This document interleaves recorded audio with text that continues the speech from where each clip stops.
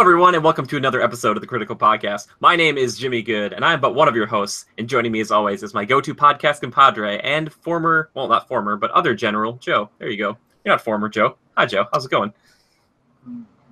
Hi, General. Reporting for duty. Well, that makes me feel a lot less bad about what I just did right there. But Hey, I'm doing all right, Jimmy. How are you doing this evening? I'm doing just fine. Thank you so much. It's starting to heat up. Evening. It's starting to heat up, Joe. It is. About 85 and a little humid, a little sticky, huh? Not bad. Exactly. Like eventually here, there's gonna be. I gotta get my little window AC unit in there, just a little peek behind the curtain. Who doesn't like the feeling of good AC? No humidity in that air. It's just cool and crisp. It's so That'll good. put you right to sleep. Am I right? People were savages before that, but I found out recently, Joe, that AC, obviously not like throughout the entire world, but some other countries, like apparently Britain, they don't really use a lot of air conditioning. So good on them. I you know what, like, get on you, Britain. You're stronger than us. We're weak. I'm a weak person. I need my cold. I live in a cold place, so I need it all year round. If I don't have it, I'll die. Anyway, for anybody joining us for the very first time, welcome. So welcome. We talk movies, games, TV shows, cookbooks, apparently sometimes, but we talk weather. We do talk weather. We like about to the weather out there, huh? Yeah, exactly. We like to just we have to ease you into something like this because it's just like, well, just easy going. But anyway, little insight into the behind the scenes here. Prior to recording the podcast here, we had to postpone the recording here. We were actually the heat and humidity led to some pretty severe storms up north of where I live, and some family concerns, and making sure people are okay and all that. Destruction north. I was concerned, and I was worried that we were gonna have to call it on account of severe rain, not just regular rain. Which sports joke. I did it. You guys can't ever say I didn't make a sports joke because I did it. Anyway, we have a little. How about that weather? We have a little bit of news to start off with, but because it is the launch week for Injustice 2, I don't know if it's technically Gods Among Us as well. Like probably not that title. We're going to play a little game here. So if you want to check out in the description down below, there will be a link to this. But right over here on IGN, they have a list and a roster basically for the game. And so for anyone who's ever played the old board game, Guess Who, that's what we're going to be playing. We're going to be playing Guess Who with Injustice 2. So if you're unfamiliar with Guess Who, which Joe was, basically it was a game back in the day where each person had the same like roster or group of just fake people. So it'd be like Bill and Frank and Alice and all this stuff. And then each of them would draw a card. And then he'd say like, oh, I got Bill and Joe got Alice. And so we'd each look at our little roster of people, and then we would ask questions back and forth to see which character it was. So like if Joe were to ask, is your person female? I might say, no, it's not. And then he would say, okay. Then he'd knock down all the females on there. So then it would only be the males propped up. So you keep asking these questions back and forth to see who would get it correct first. The fun part about playing it this way is that there is a chance that Joe and I might pick the exact same individual, which would be even more fun because we'd both be like, wait a sec, did you pick blah, blah, blah. So look at home, watch at home, see if you can figure out who Joe and I picked to start. Joe, do you have your person or character? I'm prepared, Jimmy. I'm ready to go. He's prepared. All right. I have my character as well. Joe, would you like to do the honors and ask the first question? I want to start off with something really dumb. Does your character have blue eyes? I'm just kidding. I was like, I need to look. Okay. And? Is that your question? Yeah. They do not. They do not have blue eyes. Joe, is your person a female? No. Ah, oh, dang it. That's usually a good one that you'd like. All right. Anyway, next. Your turn.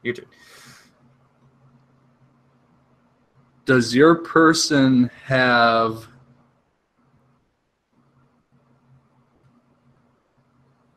Is your person's suit primarily green? Oh. No. Outfit, look, etc. Nope.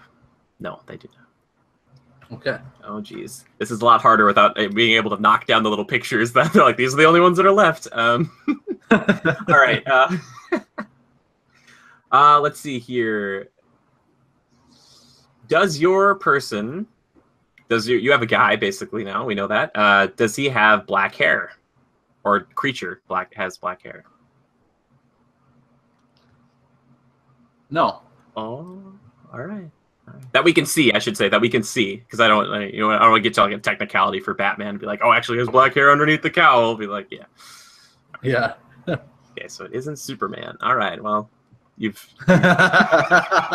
at a loss. I don't know who it could be now. How could he not pick Superman? He always picks Superman. I know. I'm like, ugh. All right, my turn. It's your turn. I should be writing this information down. Is your character a male? Yes. Mm-hmm. That I know of. All right, so just to keep everybody up to date and myself, Joe has a guy that does not have black hair. And Jimmy has a guy that does not have a green outfit. Yep. Or any green on his outfit. That's true. All right, Joe. Is your person wearing any wow, that might. Is your person wearing any like type of helmet / hood? No. Okay. All right. It's gonna be like a technicality of who's cyborg, and I'll be like, son of a no. Okay.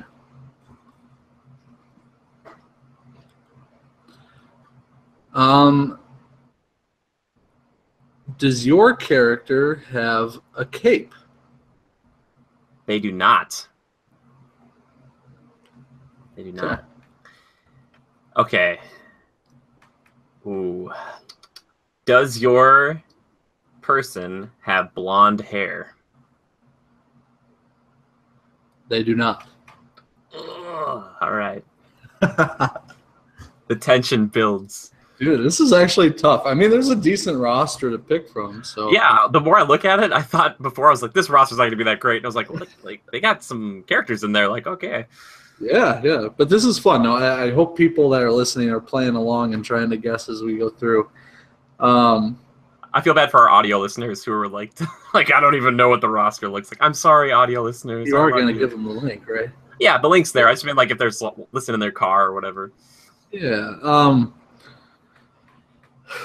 All right, it's my turn. I asked if they had a cape. You said no. They don't have any green, and it's a male. It's funny because, like, to me, like that singles out like the people. One of the people I haven't chosen multiple people, but it's like down to 2 if you say it like that, and I'm like, with no cape. Yeah, with no cape. Really? No cape. There's actually a few. I'm looking at it already. 1, 2, 3, 4. I'm looking at quite a few that don't have capes that are male without green. I gotta think like Jimmy right now. Yep, gotta think like me. Master tactician. Not true. Okay, no cape. For some reason, I keep looking at one with a cape. I'm like, Joe's just like staring at that one. He's like, yeah. It's like, I know he said no cape and it was a man, but I still feel like he chose Supergirl. Is yours from? Considering that most of never mind. Is yours originating from outer space? Yes. I had to think about it for a second. Does your man actually have hair? No. All right.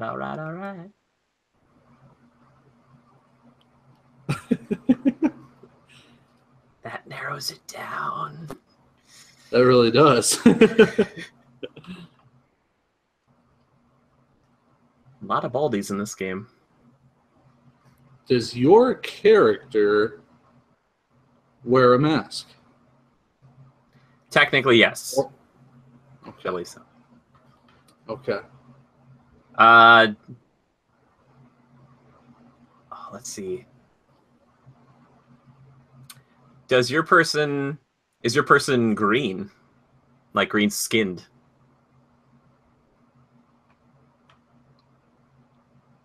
Yes. All right. In most other games, that wouldn't narrow it down. Like, or I say, this game, it doesn't narrow it down as much as you would think it would. Like in a lot of, like you played a Marvel version, like, oh, you got the Hulk. You know, like here, it's kind of like. Yeah. Well, true. Is your character able to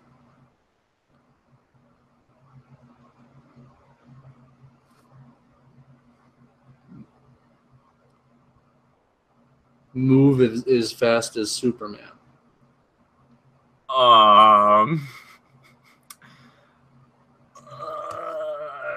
We're gonna need a fact check. Seriously, wow. Well, I'm not. I don't think so. No. You know what? I'm gonna say right now. I don't even need to look it up. They do not. They do not move as fast as Superman. All right, so let's recap. For you, I've got it's a male with no cape and no green, wears a mask, and cannot move as fast as Superman. That is correct. And like I mean like remotely close to Superman. No, well, Superman is like one of the fastest individuals in this universe, so no, I don't think so. I'm pretty positive this person cannot do that. Joe, my last question before I'm going to make a call. Does your person have red eyes? Depending on the day. Depending, how about this picture? Would you say that they have red eyes? Maybe. All right. Okay. Your turn, Joe. Whoever gets there first, that's what they say. Depending on the day. With a wind at his back and all that, you know.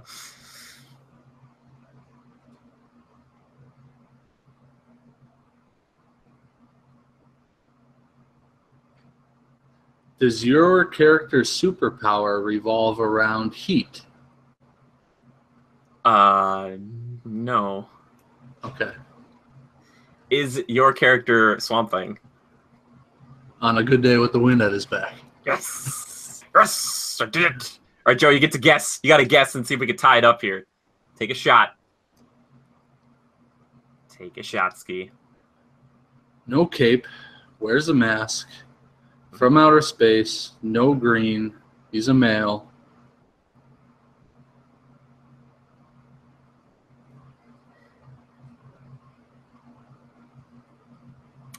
Yeah, I feel kind of bad about this one because I wonder if it would seem like if you didn't know about him enough, you'd be like, is that really a mask? Technically, it is. I'm gonna give you one more like question that you can ask, and then you have to.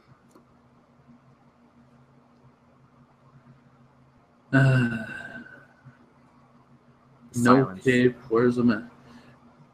No cape. Wears a mask. It's not Flash and it's not Firestorm. I'll tell you that much right now. Yeah, I figured that one out. When you're like, is it Firebase? I was like, no. It's like, I don't think so.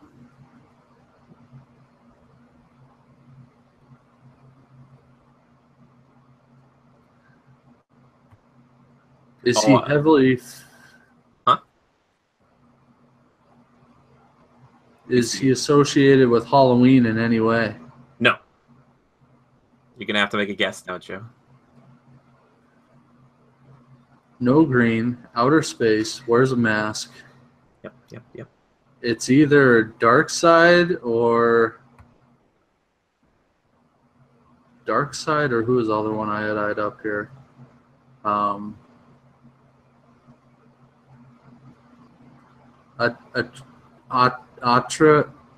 Atrocitus. I'm sorry. Neither of those were correct. Blue Beetle. That's correct. There you go. Wow. I should have written it down because I was gonna say like, oh, people, I could have just made it up, but I should have been like, Blue Beetle. Blue Beetle cannot move as fast as Superman. Good answer. I don't know why we shouldn't have contemplated. Well, and that. you know a little bit about him now. He's kind of like the combination of Iron Man and Venom, which is kind of cool. I think that's really cool. I'm like, oh, Blue Beetle. Did he originate from space? I thought it was like a experimental thing from like a government group. The Scarab. The Scarab. I believe the Scarab comes from. You're thinking Smallville, right?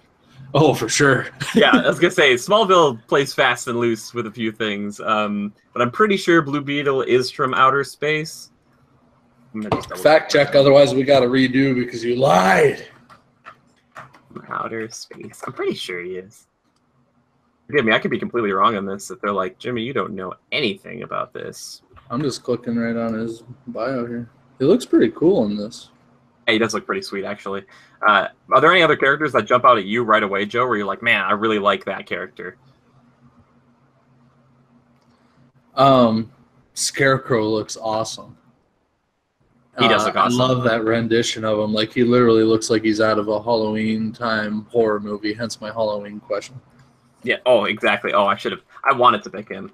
It is. It's an alien weapon of mass destruction bonded to his spine. I was like, I'm pretty sure. I was looking at him like, okay, thank God. I was like, I'd feel so bad if I like led you astray, as it were. Anyway, yeah. So Scarecrow is that one. That's one that jumps out to you. Do you like the idea of Superman being a villain? Yeah, because it kind of coincides with what they've set up recently in like the DC universe and that sort of thing. And let's face it, I mean, if I had any of the abilities of Superman, I don't think I'd necessarily be goody two shoes all the time. Or if somebody really did me wrong, it's over. They would never find him. You are such a like, oh man, I really want Hyperion and the Squadron Supreme to come out from Marvel because that's exactly what that's about. It's just like, you know what, everybody's gonna obey the law, and I'm gonna be treated like a god. And if you step on a line, I'm just gonna snap your neck. Like, get out of here. Yeah.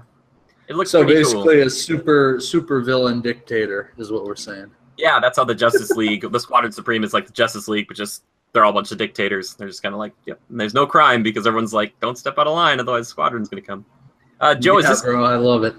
Now, with this game, Joe, is it? You know, I know you just bought Mortal Kombat, and I haven't played it but once. Yeah. Okay. Is there any part of you that's interested in this? Like, would you actually think of picking it up, or is this something that you're like, I'll just wait like a long time until it's like $20 and then I might get it? Or it's like a free with gold thing. Oh, this would not be a free with gold for like 5 years, maybe. Yeah. Sorry to say, I just don't think I get. I mean, maybe $20 worth of fun out of it. Okay. Maybe. I'm not real good at memorizing button combinations to do moves. Sure. Yeah, that can be tough. Yeah, the pace of it and everything, you end up kind of button mashing sometimes. But overall, I feel like, you know, short and sweet fights, I mean, it can be entertaining, but it's something that you got to stick to with your buds. If you're going to commit to it, it's like you and your buddies really got to get into it and really duke it out and be like, oh, that was such a nail biter at the end kind of a deal. It would take a lot of practice for me to get good at them, and you know, it's the same thing with Mortal Kombat. I see a few of the finishing moves and all that, and it's cool, but then after that, it kind of loses its luster a little bit. Sorry to say. Yeah. One thing I can say about it is the characters are cool. Obviously, it's a DC universe. The design of the characters is pretty awesome.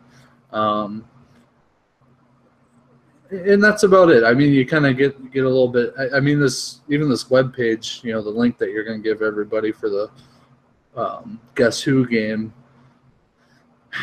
It's cool to look at. It gives you a little synopsis of their background as well as some of their in-game information, which I find interesting and fun. I don't think I would get full game price worth of value out of it. I really don't. I would love to either get the old one or this one that comes down in price because I really want to fight you as Batman and you play as Superman. I'm just saying it could be a lot of fun. It could be a good time beating each other Yeah, up. I will say the animations and everything for some of the moves look really cool. Yeah, you could be Scarecrow too. You want to be Creep? I could be Captain Cold, which is like I'm like, how did he make it in? But like Mr. Freeze didn't. It's like, all right, well, I guess they're Captain Cold's a little more relative and hip. Yeah, he's more hip for sure right now, and I wish they would give them like a Mr. Freeze costume for that, like the Arkham City one. Oh, that one looks so good. They have like upgradable gear in this game, so you can make Superman or any character kind of look certain ways. Do you like that idea, or would you rather keep it to the iconic? Can I give him a black suit? Like I think the black and red is kind of like one of the like staples of him looking in this game a little bit. So yeah, you can. Joe's like, all right, well, I guess I have to go buy the game now. Yeah. I'm just going to play as Superman every time. I just wish Deathstroke would be in it. He was in the first game. Apparently, he was very spammable, so I don't think he's going to be in this one, or he might be DLC, which is another thing about these fighting games. I feel like I'd rather wait until they make, like, the Game of the Year edition, and it's like $30, and it has all the fighters, like, every single thing in there, and you don't think, like, oh, man, I had to spend, like, a few extra bucks to get, like, Lobo or something weird like that. So yeah, it does look cool, and I think the story is the most interesting thing. If you can make a fighting game, like, people interested about the story, kudos to you guys. That's very impressive. So, yeah, Injustice 2 launched this week. Let us know if you guys have been playing it, and if there's any characters that are your favorite, or if there are any characters that you're like, why the heck didn't they put that in there? It's so stupid. So, they'll probably be coming down the pipeline, so you can pay for them separately. Anyway, so Joe, we got some interesting news here besides just Injustice. We could talk about Injustice the whole time. But Ubisoft finally and officially announced that they've got 3 big games coming within the next fiscal year. It's kind of interesting. They confirmed that Assassin's Creed was going to be one of them, so that Assassin's Creed Origins, probably the Egypt game we talked about last week, will be one of those focuses. And Far Cry 5. Now, I know you haven't played a lot of Far Cry. I played a bit of Far Cry. I started with 2, which was in Africa, 3, which is like a tropical, and then 4, which was in Nepal. But I was trying to think of like what setting it could be in. Now, there's been rumors that there's been like a crew shooting out in Montana, and that it might take place where you are like a vigilante cop dealing with individuals out there as kind of like a not Western, but kind of West style of game. Yeah, I've been to Montana. I know what it's like out there. Would you like to be... Yeah, would you like to blow up Montana? like Montana would explode while you were there? Is that a game you'd want to be a part of? Like, is that something that interests you? Is it pretty country? Is it good enough that you'd want to explore that area? Heck yeah. Would skis? Yeah. Do you need to have skis in this game? Yes, and a snowmobile. Sure. Oh, snowmobiles for sure. And I think Far Cry's used other like jet skis and stuff in the past, so they wouldn't hesitate to use that. But I don't know, Joe, would you like to be a vigilante cop in Montana on your skis and your snowmobile, doling out justice and snapping necks and throwing knives? I think so. I think it'd be cool. I mean, the mountainous aspect, obviously it'd have to be far western Montana, maybe northwestern. Like Rockies. Let's face it, like 2/3 to 3/4 of Montana is flat. Sure. But yeah, I'd jump on that one. I like that. Okay, cool. Well, I know that the other ones have had co-op in the past, and that's one of the most fun things about Far Cry or any game to me personally is like the co-op aspect. So playing like with Tom when we go like take over a fort together and you kind of like sneak in and like kill everybody. You could do it quietly, you could do it loud. They didn't say you could do it one way or the other. But Ubisoft kind of like with Ghost Recons, they kind of say like, hey, like here's this thing, you do it however you want to, and you're like, okay. But yeah. So is that confirmed? They want to do that with this one?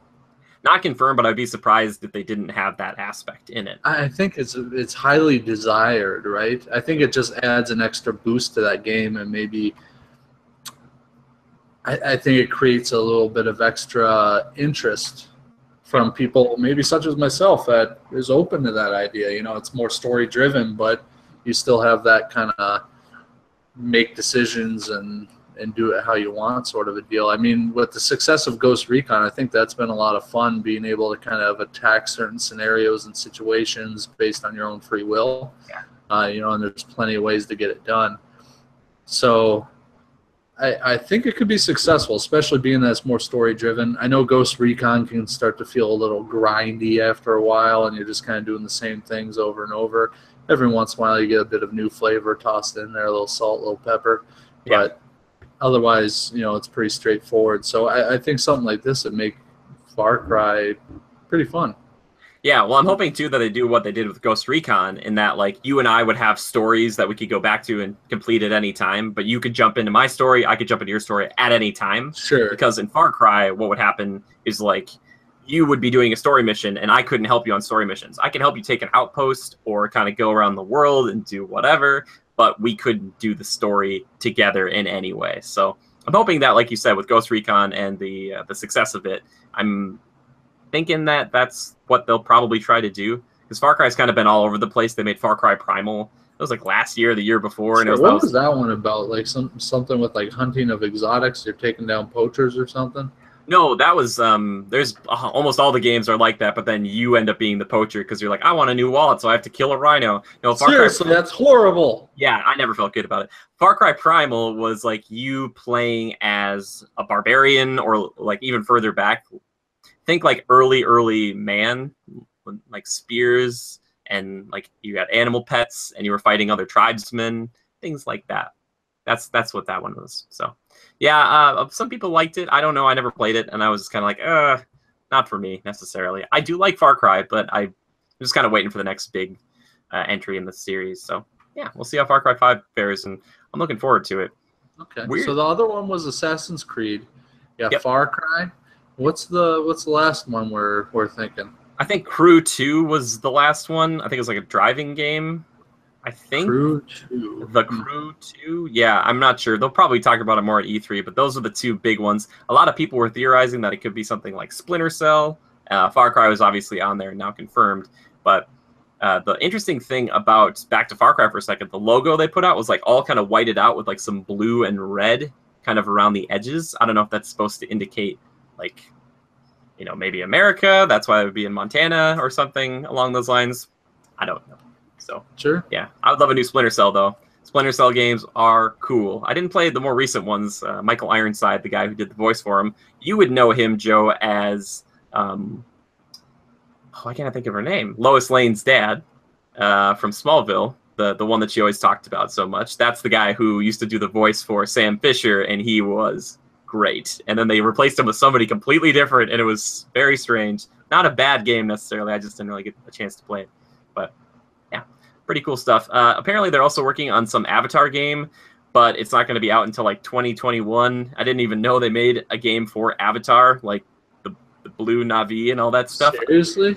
I had to look it up. It was like a third-person shooter that like you were like a soldier sometimes, and then you got to get an avatar, and it looked really weird and clunky. I don't know if anyone's played this game. Apparently, it was very successful, but I don't know. I'm not going to be down on Avatar. Not today. If you love Avatar, good for you. That's all. That's all I got to say about that. Anyway, Joe, the last thing I want to talk about, and kind of segueing into the bigger portion of tonight's podcast, we got some set photos from the next Predator film. Looks like a few individuals hanging on an APC, like humans, with a few actual predators, alluding to the plot line that humans and predators might team up to fight another group of predators. So, Joe, how do you feel about that? I know you were kind of hesitant towards all this. Yeah, Jimmy and I almost got into a scuffle. Yeah, you know me. I'm always right. My first reaction was bullshit. I was like, how dare you? Jimmy brought up a good point to kind of calm me down on the whole thing. You noted that technically throughout the past, that's been kind of a standard staple with the Predator series, right? The Predator kind of teams up a little bit, like predators on the planet. That one kind of helps them somewhat. I can't recall that well, but that one, Alien vs. Predator, where they're in that under ice temple down in Antarctica. Yep, that's the best example. And that one's kind of understandable. It kind of turns into a thing where the Predator understands she's not a threat and she's helping, and he's got bigger issues to deal with. Yeah. So kind of showing the intelligence there. But like, I don't know. Part of me wants to think of that like royal / predatory hierarchy deal where the predator's like, I don't need these freaking humans, and they kind of handle it on their own, you know. Sure. But I mean, it seems like a bit of a reach to me, but I don't know. I don't, you know, there was a video online talking about these photography shots from the set. Like this one seems to be wearing human camouflage and clothing. I'm like, what? I don't know. I feel that might. I be didn't a really stretch. see that. I think that's a little stretched, but yeah. Like, where do you go to Big and Tall? They're like, all right, our buddy, he's joining us. We're going to have to make some camo for him. And he's just standing there, and he's like, oh, we're like, all right, let's measure him out. And he's like, screw it. We'll just shop online. It'll be here next week or tomorrow. Yeah, I feel like we're starting to see that trend, Joe. We're seeing it now with like for the Planet of the Apes, like where there's some gorillas or apes that are teaming up with the humans. We've seen it now also in like Jurassic World, where the raptors team up with the humans for a bit, but then they don't. Yeah, well, we all know how that one played out. Worst thing ever. So I'm wondering if it's some sort of cultural norm that we're gonna have to get used to, or something like a theme that like it's like, all right, team up with the enemy. Like you're the enemy of my enemy, and like let's group up and like try to have the humans interact with these things, because I guess up until this point it's hard for us to understand and really feel for these bad guys until they team up with us, and then you can start to understand like, oh, this is why he wants to do this. This is why, this is the motivation, because they just look like an enemy, but now we're taking the enemy and saying, well, there might be a little bit more kind of human stuff to them than we thought. Well, and I'm not saying it's not doable. They just have to introduce that in the right way and make interactions that'll help that make sense. Sure. I don't think it can just be like outright, like all of a sudden an attack happens from some stronger predators, some hybrid predators or something. And so the normal predators are like, you human, you help. I just... Classic Predator line. No. Yeah, like I don't know. I hope they do a good job with it if that's the direction they're going, which obviously, photos would, lead us to assume that. Or maybe it was just them taking a break or hitching a ride back to base camp for lunch. Yeah, that could very well be that too. Yeah, it might not even be the case. So yeah, I don't remember if they said in the plot, if there's like a story or plot synopsis that said that. I think that's what they released about that, is that they would be fighting another group of predators, but I don't know. So yeah. Either way, needless to say, what a cool character with tons of possibilities. Oh yeah. The original Predator movies were something else. They were cool. The Arnold Schwarzenegger one too. They're just good. Yeah. Everywhere I go, I mean, anytime I'm in the woods, I'm always on the lookout for Predator. It won't matter. You wouldn't see him. He's camouflaged. That's the thing. But sometimes he has a tell. You see a little flutter, or things look a little. Things in the trees look a little off. The Predator has a tell. Oh yeah, he's gonna kill us. He has a tell. Sometimes you see a little shimmer. Yeah. That's really good. So for those people, unlike Jimmy, who enjoy the show Archer, that one of his top fears is Predator. So anytime he's in the jungle, he always makes a reference to it. Oh, cool. But that makes me love the Predator even more. That's how I want Archer to end, with a Predator just right in the back. I'm excited about this one, and I'm interested to see how they bridge that kind of that language barrier, like they did in Alien vs. Predator, where he would point at the human female, and he'd be like, or the woman, he'd just be like, point at something, he'd be like, you got to do this, and she'd be like, oh, okay, So I wonder if they're gonna have some sort of transmitter or some sort of kind of translator, I should say. So that way they can speak, and then it's like, oh, we made this device so we can understand the predators, and it's like, hello. Yeah, didn't the Predator and the Arnold Schwarzenegger one speak English at the end, like F you or something like that? What he did was that he was getting recordings of them screaming stuff, and then he was listening to it, and then he would try to speak it back out, or send the recording or something like that. So yeah, they could learn. Yeah, our language eventually. So maybe there's gonna be one Predator who's all he knows, he's talking back and forth. He's like, well, it's a very interesting tribe that I'm a part of, but there's another tribe over there who's trying to kill us. So we figured we'd join it. It's like a beast situation. This is a very well-spoken Predator. He's like, I've learned your archaic tone. I do my signature move in the middle of the movie theater. It's movie ruined. Movie ruined. Joe's just... I'm out of here. See, I'd just be fascinated. I'd be like, why did they do this? Who was in charge of this? I must know them. and killed him. Yeah, I'm excited about Predator, but Predator always for me now is just I always think Predator and Alien, and when I think Alien, I think Predator. And this week, Yeah, Alien how did they Covenant. ever become associated? Sorry to interrupt you there. I know you were No, leading into something, but how that's did they fine. ever become associated? Yeah, fun fact, I believe there was a comic that came out a long time ago that pitted them against one another before the films came out. So those two like fought in the comics somewhere, whoever owned those comic rights, and then they started making the movies. And then from now on, it's just kind of like, oh, for people like myself who were born in the 70s or 80s, aliens and predators have always kind of been at each other's throats, figuratively and quite literally for quite some time. So I always think like xenomorphs and predators, and I like them both. We talked. Joe's obviously if he's Superman on Batman, he's xenomorph. I am Predator, and Joe, which reminds me, you gotta watch those. I saw a lot on my trip to the convention, a ton of xenomorph and predator stuff, and I kept saying, I'm like, this is Joe and this is me. There's like one of them playing chess, and like the predator is like holding a glass of red wine, and they're both just like sitting there like looking at a board. Like, it's like this is such a good picture. Love that. I love that. I swear I've so shared that with you in the past. It's too good. But yeah, so Alien Covenant's coming out this week. The sequel to Prometheus, but a prequel to the original Alien film. And I kind of want to talk about some of the Alien films of yesteryear. So Joe and I watched Alien a long time ago. I don't think we watched Alien 2 together. We tried watching Alien 3, and we're like, this is horrible. And then we watched Alien Requiem, which is Alien 4, which was the script was done by the one Joss Whedon, which a lot of people kind of find that interesting. Anywho, Joe, so what is it about these movies that you like so much? What is it about the xenomorph? What is it about the atmosphere? Is it dark, gritty, and ominous? Is that why I like it? That sci-fi often can be a little.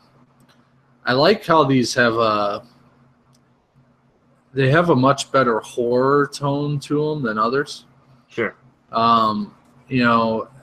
In first and foremost, the design, the fact that the monster creature, the alien, is so intriguing and downright.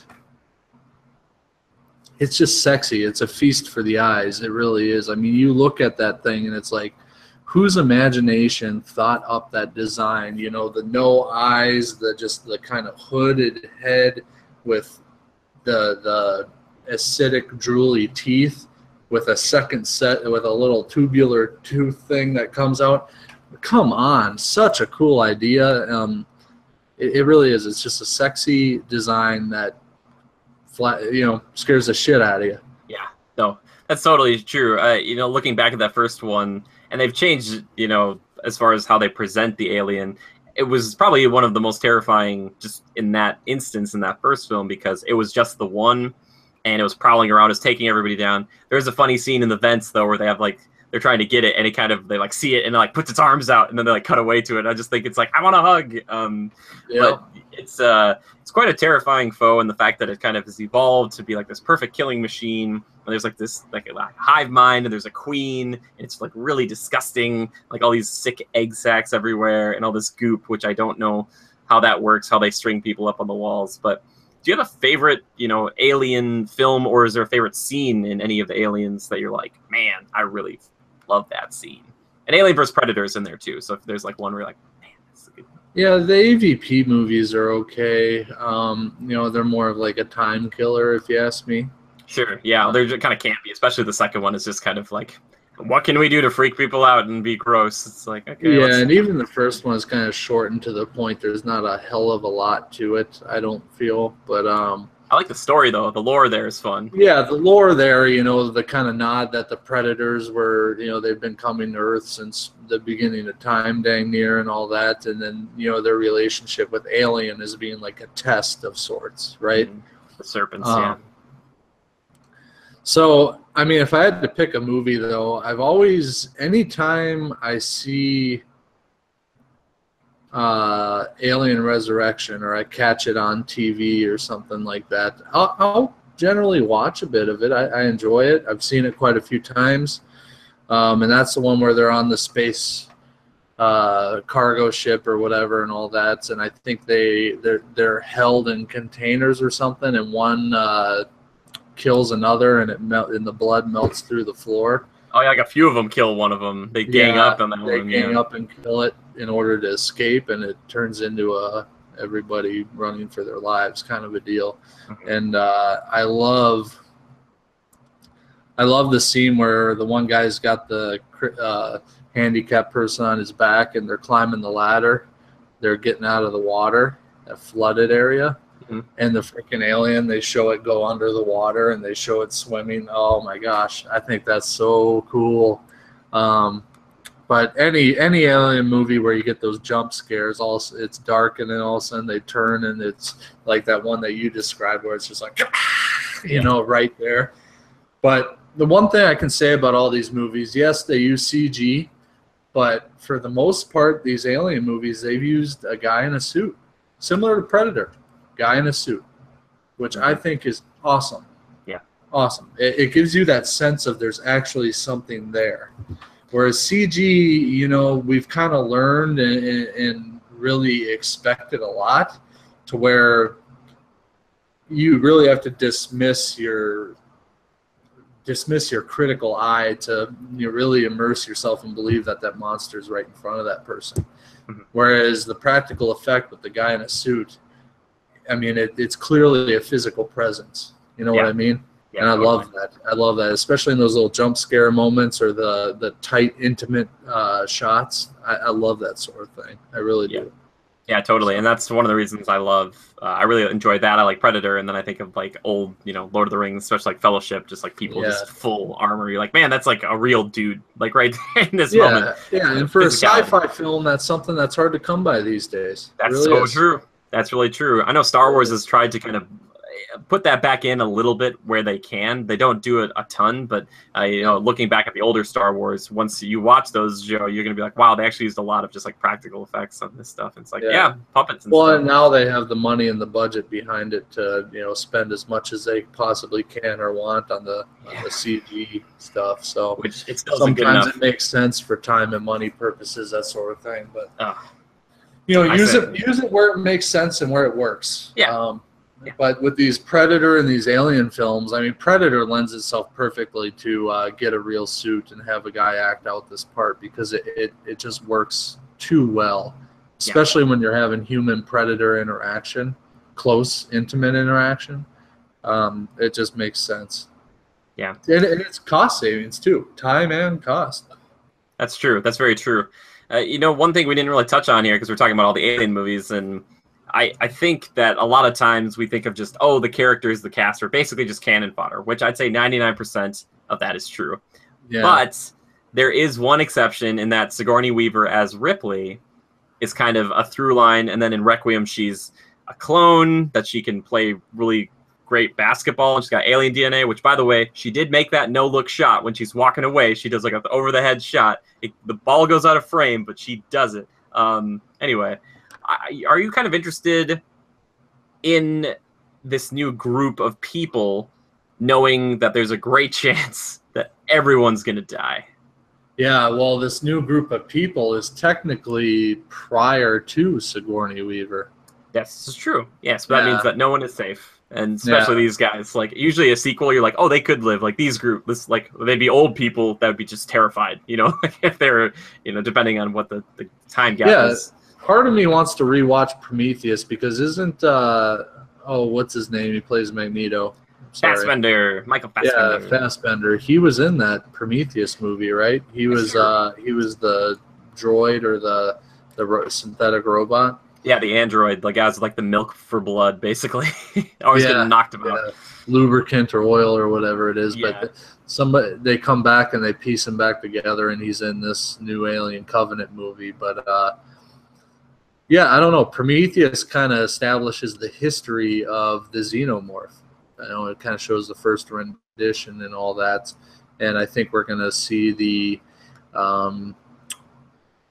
a little bit more of a flesh out of how it came to be, and a little more focus on the xenomorph. That first one, obviously, you don't quite get all that.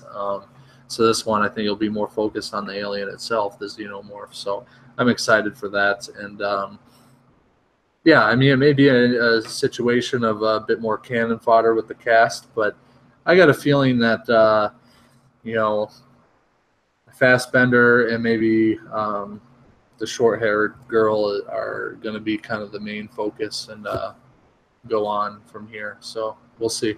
Yeah, I do want to watch Prometheus too. I haven't seen it yet, and because Joe is really excited about this movie, and I don't really want to see it unless I kind of know what's going on. Not that you might need to do that. I don't know yet for this film, but I think it's smarter to watch it as opposed to not.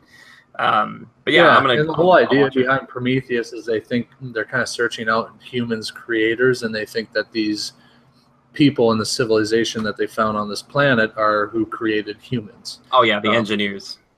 The engineers, yeah. It's kind of, I don't know what you would call it, Scientology or whatever, but if you're religious, you're going to assume this movie is the devil's spawn, so don't even bother. But it's interesting. I mean, it sets itself up for a good story, and it makes sense, you know?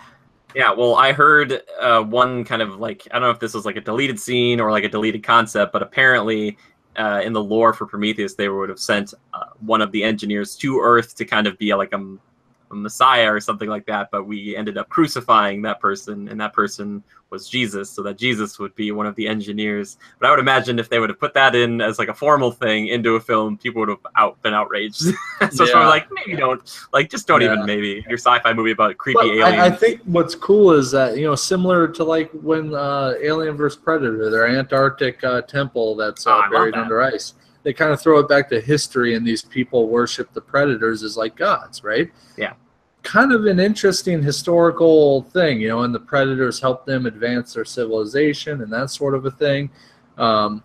It just creates a firm, concrete foundation for this whole series, and saying that the engineers came to Earth once in a while and they were worshipped or whatever. You know, I mean, similar to like Egyptian history. I mean, they worship these weird, strange gods, and basically, you know, it's just a different take that challenges things in the way of thinking, and something that builds a foundation to justify the storyline, which is all the better, I think. It doesn't have to impact your actual true beliefs unless you're really, I mean, it's a movie, for crying out loud. Sure. Yeah, exactly. And I kind of like how I think like, oh, if you went to like it kind of looked like Central American, or it's in the Antarctic now. I don't know how that worked out, but like when the predators showed up to the civilization, if you would like have this advanced civilization that's all this technology, these ships come flying down to you, you'd probably at that time be like, yeah, those are like our gods now, you know. And it's like, oh yeah, we need to borrow a few of your humans to make aliens, and they will be sacrificed, but it's going to be a good thing for them, because it's, you know, the predators probably just like, and all the chieftains were like, this is great, you know, and they're like, okay, well, these people are going to die, but whatever, doesn't matter to us. And it's going to be really painful. We don't have any morphine for this, and we have some super morphine on the ship, you know, and the predator's like, shut up, that's for us. No, that's for us. A few of those acid burns, that hurts, you know. I know we're tough, but you know, I kind of like my morphine, you know. I'm on it all the time. I got a bag on my back right now. What do you think they're doing, Joe, when they're pressing all those buttons? That's just injecting more morphine so they can take the hits. They're like, up my dose. Up the dose. They're just like, they're like, I guess we'll team up with the humans. Whatever. How many levels does this thing have? 6. Yes, I'll hit the 6 because I want the most I can get. Oh, yeah. Just keeps pressing it. Yeah, but you're excited about this. I know you love this franchise, and I'm hoping that this movie is better than Prometheus, because I heard mixed things about it at best, but... Yeah, but Prometheus is almost like the sacrificial lamb. You know, well, for instance, I feel like for the true fans of the franchise and the Alien Xenomorph deal, and even the Predator stuff, it's kind of like like I said, a foundation building film where it kind of goes back to the early beginning. And establishes how these things came to be. It's not like it was just out of thin air, or they were manufactured in a lab. It goes back and really tells and fleshes out a story, which I think is really cool and good on the creators and in the studio. I just unfortunately, I think Prometheus was only kind of successful among the true fans. I don't think it was necessarily a successful thing for the masses or the mass film goers. So, Alien Covenant, I feel like that might be a little different, you know? I'm hoping that people that loved like the first Alien, because I remember my parents talk about when the first Alien movie came out, which was back in, let's see, I'm going to look it up. It's like 70 something, I believe. It's 79?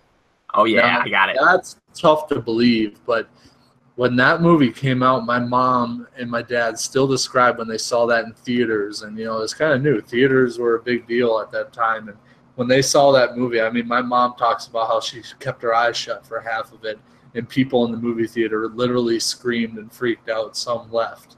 You know what I mean? Yeah.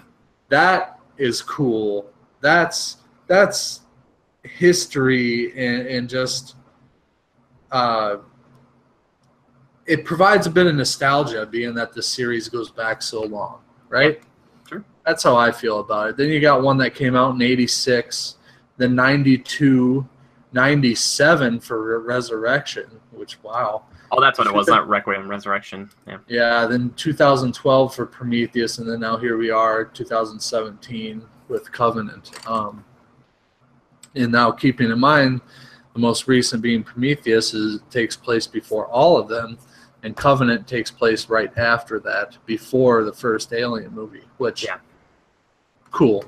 Yeah. Really cool. Yeah, well, it's interesting, and I'm really excited to hear your thoughts on it, because I don't know if this is still happening, and I'm not going to put my foot on your throat or anything, but I'm interested to hear your thoughts. I know next week we'll talk about it, regardless of what we make, what other kind of coverage we might have. Hey. Jimmy, too much pressure on the throat, Jimmy. Welcome to my world. No. I have fun. But yeah, I will see this in theaters even without you, and we'll talk about it next week, you know, at length. Alien Covenant. Hopefully let's not make any substantial promises just yet, but we may see an exclusive Joe Lever review.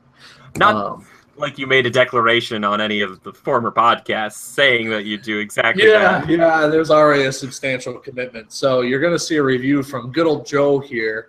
And guess who's running next week's podcast? This guy. Ka-chow. Bazinga. Ba-bam. Oh, gosh. We're going to get in so much trouble. It's going to be, we're like, hi, everybody. We're doing a podcast. Jimmy's here. I'm here. Let's talk about this film. It's pretty good. You like it? That's good. Timekillers are out. It'll be a little better than that. A little better than that. I have all the faith in the world in you, and it's fun for me because I steer the ship so often. So it's nice to have my first mate. It's like, I'm gonna sit down. If I'm gonna Barbosa it up and eat a couple of green apples. Yeah, the arms are tired from steering, right? They get tired sometimes. I try to keep them buff, but it's hard to do. Put those pythons back in their cage. Yeah, you better call a vet because these pythons are sick. I'm so sorry. You can make that joke about anybody, not me, because my pythons are not sick. They're not pythons. They're garter snakes. Yeah. Anyway, speaking of pythons and garter snakes, they like to kill a lot of things, don't they, Joe? Because they eat those things because they're carnivores. Yeah, I heard of a python swallowing a clock once because of the ticking sound. Thought it was food. Whew. Are you serious? Yeah, I guess you could say that python killed a little time. You got me. Killers. That's right. It's time for Time Killers. The games we've been playing, the movies we've been watching, the TV shows we've been viewing, the cookbooks we've been reading. And Joe, I got to be honest with you. You did get me there. I was like, oh, that sounds like a cool story. I was like, it's like a crocodile from Peter Pan or something. I captured everyone's attention there. You captured mine for sure. So Joe, what you been chilling with lately, man? Oh, I forgot to mention this segment brought to you in part by Canada Dry Ginger Ale. Crisp, diet, cool, refreshing.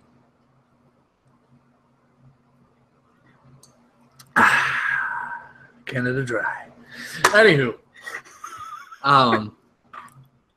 so yeah, so good. Killing time. I've been doing a bit of it. Super busy with work, but I still finding a little time to kill here and there. On my second go around of Archer. About to finish that one up, and I'll probably leave her live for a little bit, catch up on new episodes later. Mm-hmm. Recently, I rewatched Suicide Squad. I had only seen it in theaters. I walked out after seeing it in theaters and thinking it was pretty good. I didn't have too many complaints. I liked the Joker. That's about it. As I look back at it, it was very cliche. I hate some of the lines and the writing. Yeah. And it's a little flat. I mean, my girlfriend was there watching it with me a little bit, and her words were, "This is the dumbest movie ever." And as she said that, I'm watching, I'm like, I can see why you would say that. You're kind of right. It was not good. It was not good. One day, Joe, when we start to get more into the commentary game, that's the only way I think I'll ever rewatch that. Is like if we had a reason to go back and just be like, oh no, like what are they doing? What are they thinking? Like you get a couple cool moments and all, and I love the El Diablo thing when he turns into the big fire demon, so which cool. is neat. And at first I'm like, all right, he's just gonna melt the shit out of this guy, and all of a sudden it goes south on him. But before you let into that fight, he's like, what does he say? Something like, oh, it's on, bitch, or something like that. Like, oh, my God. Who are you catering to here? The little kids? They're trying to be guardians. They're trying to be guardians of the galaxy. No, that was just a stupid line. Stupid, cliche line. I don't like it. It would have been better if he just would have, like, yelled or roared and gone in, but... Who does a line like that that's very similar? Ripley in Aliens, she says something very similar to that Queen alien, and it's really cool because she's in that big mech suit. It's like, that's pretty cool. That's all I'm just trying to say. Yeah. It can be done right, but it was just not, especially CGI character that he was. He's like this cool fire demon we just saw for the first time, and he says that, and you're like, what? Yeah, like, you just lost all credibility, essay. Yeah. Anyway, what else you been playing anything lately too? Kill a little time with a little Titanfall last night with my good buddy Jimmy here. Yeah, I'm sorry. I was a downer about it. We were getting messed up pretty quickly, and I was sad. Out of maybe the 5 or 6 matches we played, 3 or 4 of those were pretty rough. We were having a tough go of it. But I think we had a couple good ones in there, and that game is still good. It really is. But there's a lot of people that are very committed to that franchise and are playing that game like every night when they get home from work or every day when they don't go to work. And it makes it a little tough. Kind of Call of Duty-esque. If you're not keeping up with Call of Duty and you're not playing a lot, you're kind of the outlier there. And by outlier, I mean your KD ratio is poor. Yeah. No, you're not wrong. But we still got skills. We did all right in a couple of them, and I don't know that I'm going to abandon that game. I'll still play it for a bit of time killing now and again, I think. So, yeah, I don't think it'd hurt, too, if they came out with some new content. I know they had a limited feature of a different style game where it was purely like Titanfall Team Deathmatch, where you only were a Titan, and you could respawn as your Titan as you died. No nuclear ejection, no pilot features or anything like that. That was cool. I hope they bring that back. I'd like to see a few more maps and maybe even some new Titan characters. That would be nice, new Titan loadouts, but I don't know that that'll happen. They've already got the 6, and that's probably how it's going to stay. Yeah. But, yeah, so killing time with that. Ghost Recon, the norms. I don't think anything too new lately, so. Cool. Nice. Well, for me, you just touched on that. We play a little bit of Overwatch here and there, and I'm trying to think if there's anything. I've been watching a little bit of like Bill Nye Saves the World on Netflix, just here and there, the ones I want to see. I know some people are kind of mixed on that, and they could say it's like kind of political. It's just interesting, and it does get a little preachy sometimes, and some of their correspondents aren't that cool, but like seeing Bill Nye back at it's kind of fun. But like I said, I haven't watched all of it. And, I haven't even watched it, but I get a sense of what you're saying based on the little I've seen on it. There's been some online things and promotional marketing things for it, but those things have to be a little preachy, I think. And I think they're just trying to get their point across. And whether you believe in global warming and environmental effects or not, why would these scientists be going so far out of their way to preach about these things if it wasn't legit? Yeah, exactly. And another thing that I like a lot about him is he covered GMOs or genetically modified organisms, and Oh yeah, things like that too. Yeah. he took a really hard stance a while ago against them, and then he went and he did his research and stuff, and then he said, guess what? You know what? I've changed my stance. I was wrong, and here's all the information. And I really respect that a scientist it's still about the science. Like a scientist who's like out in the public eye and can say, hey, guess what? I was wrong, or I've changed my mind. I'm a human. I can do that. And Sure. I like that a lot. I'm like, Sure. cool, good for you, man. Like, he changes his idea of it based on cold hard facts. Exactly. That's what it is, and that's what the show is all about. All of it is about like fact versus fiction, and kind of getting away from like what we think we know versus what is true. But yeah, it's a pretty interesting show, regardless of how you feel about it. It's okay. The format of the show is kind of weird and wonky, but and it's a little like over. I don't know. Like I said, it's kind of preachy. Like Joe said, he has to be. That's just the best word I can use for it. But I get it. The guy's been screaming about all this stuff for so long, and he's like, finally got a Netflix show, and I'm gonna yell about it so you guys can hear it. So, yeah. All the Republicans are rolling their eyes and hitting the pause button right now. I'm not too concerned about that. We don't side with anybody here. We are exactly. We are an unbiased group. The Legion is all encompassing. Anyway, besides that, I've been watching this vlogger that I've been watching the Tim Tracker for a long time. People know that. There's these guys who live, or this guy and his wife who live in Florida, and they go to all the theme parks, and they do all that stuff, and I really liked it. And then I started watching this guy named Justin Scarred. That's with 2 R's. Really cool. His vlogs are a little more edited. He's a little more, he would even say it himself, he's more hyper, he's a little more spastic, he's a little crazier, but it's very comical, and he's not afraid about sharing like stuff that his own personal problems in his life, and he has a quest for positivity. And I know it's been really fun to watch those videos. It's very cool to watch someone go through a lot of these problems and then come out and still be like, yeah, look at the best thing, like try to see the best in everything. And like, that's cool. That's what I'm gonna try to do. So yeah, it's been fun. So check him out. I'll try to link it down below, but if you go check it out and you like it, tell him Jimmy sent you from Critical Reviews. So good. Besides that though, Joe, I don't think I have anything else that I really need to talk about. I mean, I've been playing a little Darksiders 2 endgame stuff. Just waiting for some more Darksiders 3 sweet info. Just waiting every day. Anyway, that means we get to move into my favorite segment of the show. I can't even say that word or that phrase. Questions and community feedback. Community feedback and questions. Definitely won't edit that part out that Joe just did right there. Everybody gets it. That's just special for you. So, Joe, I asked everybody a very simple question this week. Alien or Predator, and why? That's the and why. Wasn't that like the worst, or the word why in school? It'd be a very simple question, and then they would just put the like why at the end, and you're like, explanation. Anyway, we got some good ones here. Night Warrior 30 says, nice question. Predator for its instincts. Rick Argomata says, Alien because I never watched Predator. There you go. Katie B, awesome. Katie. Predator based on the look. Our good friend Fragadin, though, gives a more detailed answer. Alien because they can evolve their species into any life form, but as a superior version of said being. That's a pretty good answer.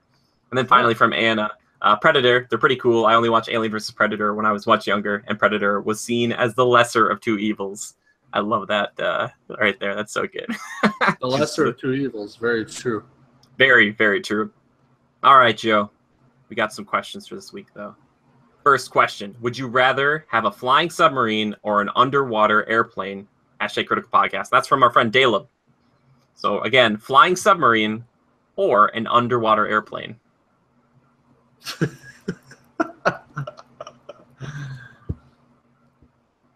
Ooh, either way, it sounds like an expensive method of travel, for fuel and all that energy consumption. And I'm just asking you a question here.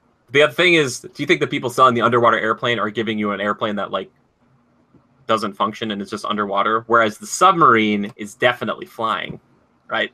Yeah, I guess there's that part of it, not to mention really where can you travel? You're limited on travel if you're underwater. If you're flying, you can fly over the water and your travel is basically unlimited. So I want that damn flying submarine. Only I want the cockpit remodeled. I want it comfortable. I want full bar, meals served, basically first class, The sonar is not going to help you, though, Joe. You only have the periscope to see where you're going. So it's like, clouds. That's fine. Have you ever seen a sub? Lookout planes, here I come. It just goes flying through a It's 747. basically a flying torpedo that just does good stuff. You get like radio communications. They're like, "Are you sure you're gonna clear us?" And you're like, "Yeah, I'm seeing right over. There's nothing right in front of me here." And it's just like a really tall periscope. You're just like looking through. You're like, it's fine. Nothing. I see the top fin of your tail wing there. I should clear. So good. All right, Night Warrior 30 asks us, have you ever used cheat codes to gain advantage over your opponents? I'm guessing in a game. #Critical Podcast. Joe, have you ever done that? I'm trying to remember if I ever had, like, back on N64 days. I don't think so. Usually I just use them like GTA, like in the campaign. I'm like, I can jump really high now. Like, so. Say it one more time. Have you ever used cheat codes to gain advantage over your opponents? If over the computer you mean, then yes. I think I use cheat codes for MX vs. ATV on like PlayStation 2 or something to get unlimited funds. But you didn't use it against another person, though. It's not like you put like. No, I don't think I ever had the opportunity to. So yeah. Fair enough. Cool. Yeah, I don't think so. I'm trying to think if I played like Warcraft 3 back in the day, but I guess it would be against computers. So he said opponents, so I think I would use like the there is no spoon. I'd have like infinite mana or like infinite money or something like that. Warcraft, I think when I was a kid, I had a friend who played that a lot, and he let me borrow it, and obviously he gave me the cheat code when I started. So, which Warcraft was it? I don't know. It was one of the early ones, like way early. 2 Tides of Darkness, maybe. Were there boats? Yeah, boats. Yeah. That's the one I started on too, man. It's freaking great. That one's Death Knights, man. Yeah. I love them. Anyway, next question comes in from Anna. It's #Critical Podcast. What do you think of how in movies/games, when there's a lead male and female, they're often romantic interests? What do you think about that, Joe?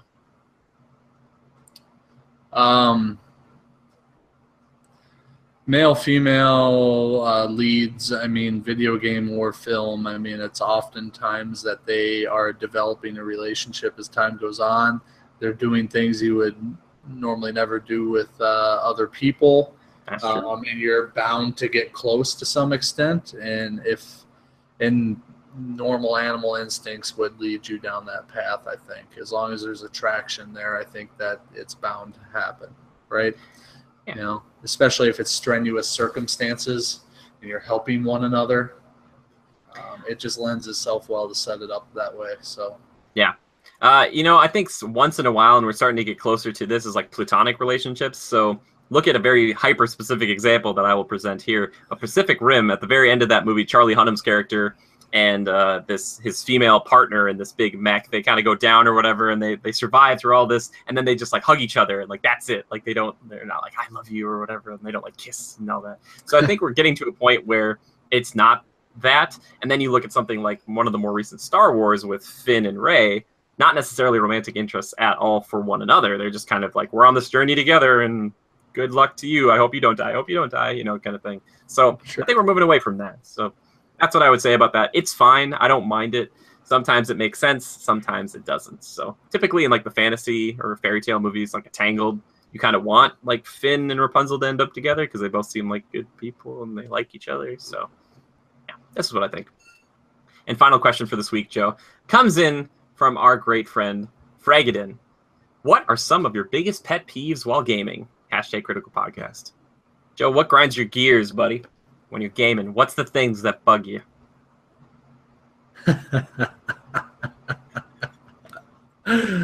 I know what you're going to say. How could you know?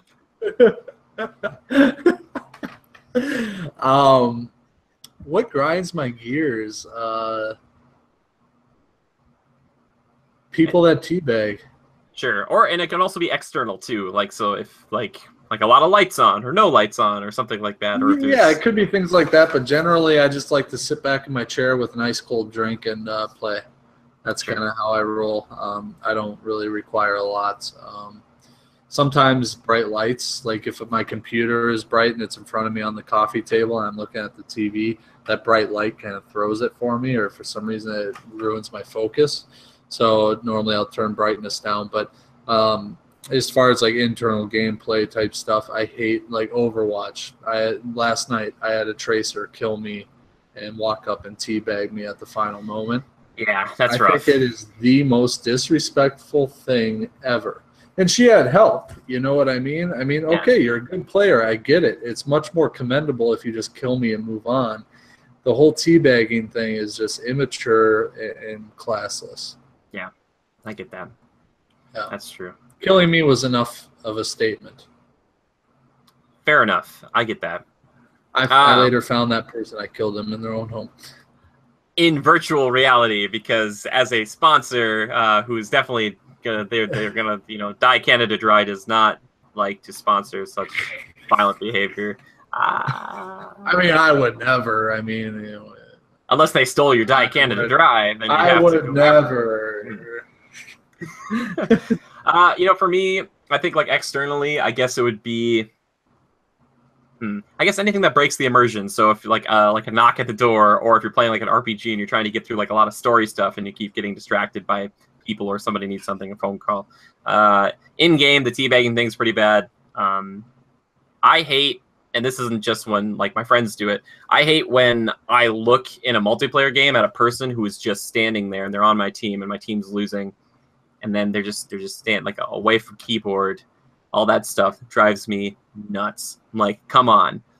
And then the biggest thing is not playing according to plan. Everybody's got I like to have a plan when I'm going into a game, all right? And my friends, we all agree we're all gonna do this thing. We're gonna group up, or we're gonna do this thing. Then somebody, I'm not gonna name any names here, a wild Mustang of a person's like, you know what? This time, boys, let's be exactly as quiet as possible. We'll just be as sneaky as we possibly can be. I will have the utmost patience here at Ghost Recon. And I'm like, oh, that'll be fine. Maybe this will be different. Maybe we'll do this quietly and we won't set off any alarms. Oh no, it's never like that.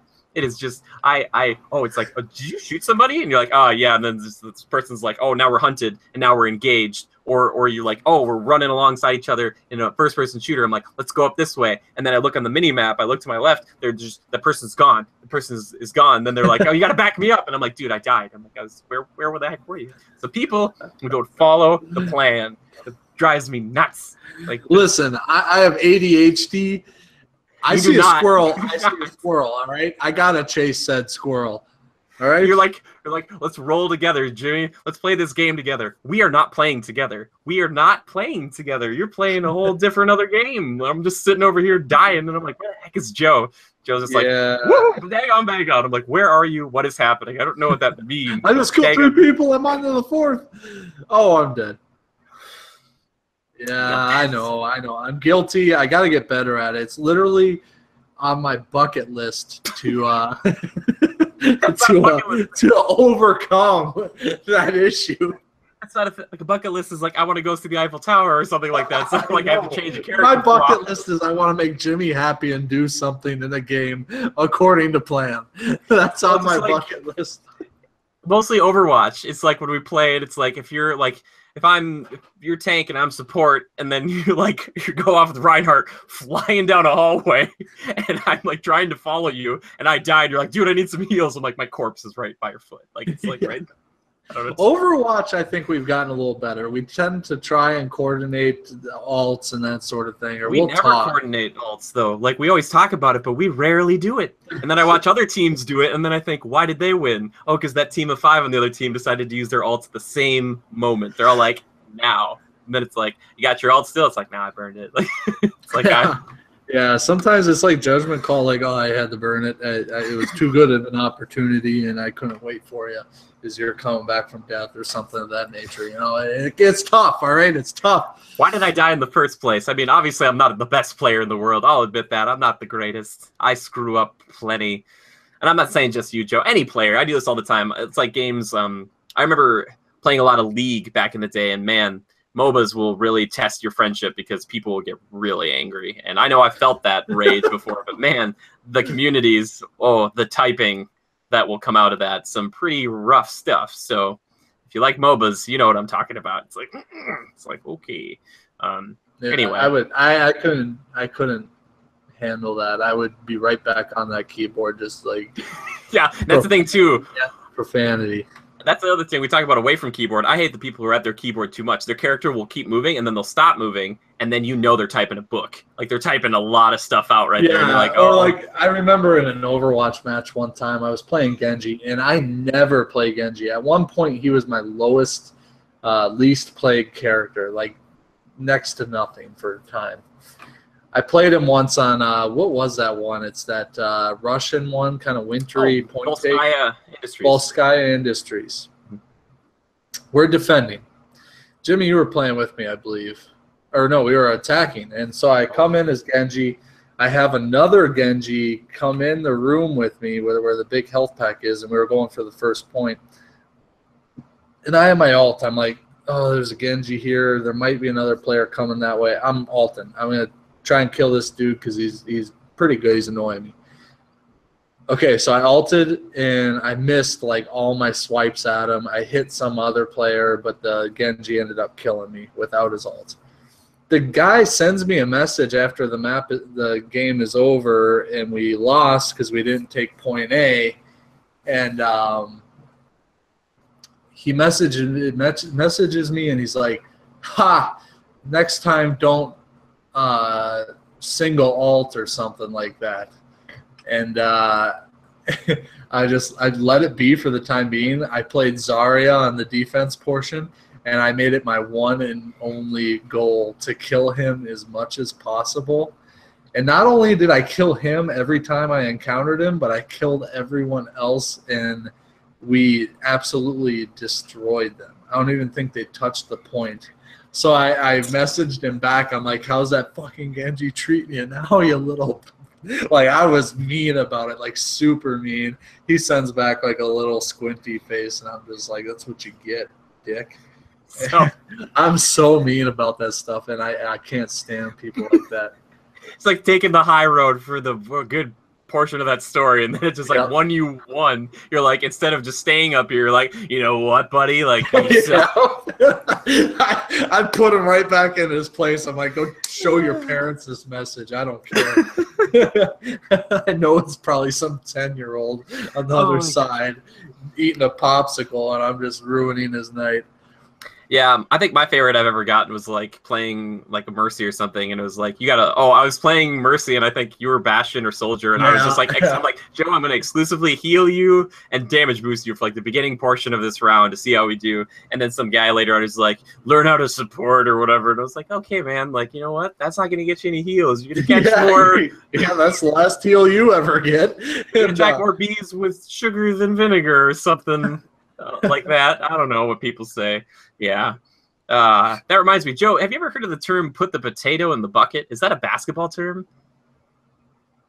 I've never heard that in my life. All right, then it's mine. I was thinking, because I was playing Just Cause 3, which I forgot to mention Timekillers, and I just thought of that, talking about all that stuff, about the weird sayings, and I'm going to say I made that one up, and that's when I shot a missile into like a silo or something. So I put that in the potato in the bucket. Yeah. I've never heard that one, and considering I'm from potato country, that says something. So Joe's from Idaho. Yep, born and raised in Idaho. Wisconsin, man.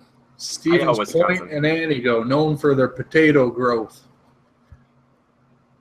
Yeah, all right. Anyway, this show really, we covered so many things. We've covered politics, we've covered agriculture, we covered like animals, zoology, weather, meteorology. Man, honestly, but if you have any questions related to any of that stuff, please just send in your questions or topics or little games we could play, like Guess Who. I love that one. We should do it again. Yeah, that was fun. We'll do that for Marvel vs. Capcom Infinite when that one comes out. That'll be a really interesting one. Yeah. But just send it to the #Critical Podcast to either of our Twitter accounts. You can find me at GoCritical or at JimmyGood013. You can find Joe at Lever_627. That's Lever just like Beaver, only with an L. That is correct. If you enjoy seeing my face specifically, then go check us out over on Twitch. We're streaming. I stream as much as I possibly can. But if you ever have any recommendations for games or older games that you want to see, please never hesitate to ask. And we just love to have you come hang out for a bit. I want to thank a few people. I want to thank This Is Daleb for sending in a question and also making our fantastic theme music. And obviously, I always love thanking my good old friend, Jorn Evers. Thank you so much, my friend. He's the guy who does all the art here on the show. And if you want to see or get some of his work for yourself, all you have to do is go over to @JadeCircleArt over on Twitter. Just tell him Jimmy sent you. Jimmy and Joe sent you. He'll know what you're talking about. Yeah, he'll know. Joe, or you know that Joran also does our art for our Patreon that we just launched a few weeks ago. You know, he's very talented. The Patreon. Yeah. The Patreon, yes. Segue. But if you're interested in supporting us any further besides subscribing, liking, and sharing this with a friend, which all those things are really good and easy and free to do, if you want to support us in a monetary fashion to make Critical Reviews even bigger and better than it already is, then just go check out patreon.com to see what kind of cool rewards and things you can get at the various tiers. And thank you for just checking it out. And again, if you don't want to support there, you can just share this with a friend, you know, if you like all the stuff we're doing. And thank you to all of our Legionnaires who've been doing that up until this point, have been retweeting and liking and sharing all that stuff. It really does help a ton, or leaving us good reviews on iTunes or whatever else. But thank you so much. Thank you, Joe. And well, yeah, next week we'll be talking about Alien Covenant. Oh boy. All right. Well, Prometheus, here I come. Anyway, thank you guys so much. Yeah. All right. Well, thank you. And remember to adapt and overcome. And we'll see you next time. Goodbye.